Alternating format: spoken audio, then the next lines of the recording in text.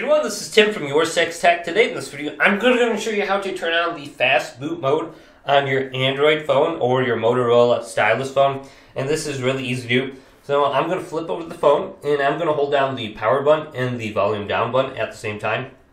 And this should take a picture on your screen. Just ignore that and continue to hold these buttons down. And your phone should turn off after about 10 to 15 seconds. So my phone turned off. And then it's going to vibrate. Keep holding these buttons down and it'll bring you to the screen. You can let go now. Now I'll use the volume up or down key and go through the screen and go to where it says recovery mode.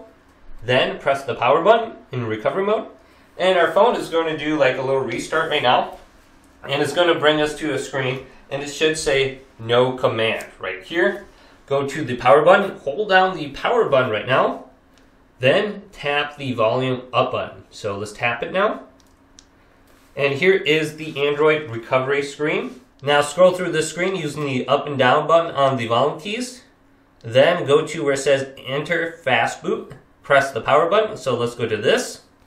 And our phone is going to go to the fast boot mode. So I now have this enabled. I'm just going to go to reboot system now. And our phone is starting up right now, so that was a little bit quicker. So hopefully this video did indeed help you out. Leave it a big thumbs up and subscribe to my channel down below for more tech up views coming up next on YourSixTech.